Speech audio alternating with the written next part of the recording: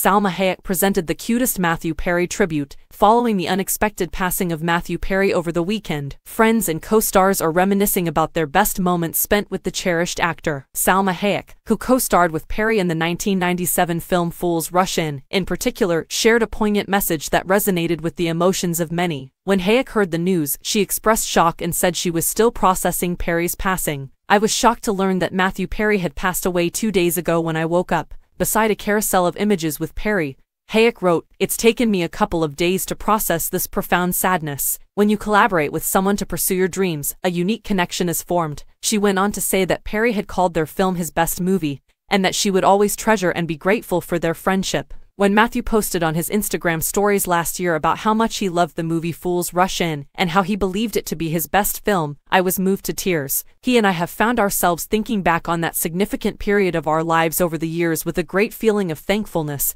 and nostalgia." She went on, "You left us far too soon, but I will always remember your kindness, tenacity, and silly nature, my friend. Sweet Matthew, we will always remember you. Goodbye."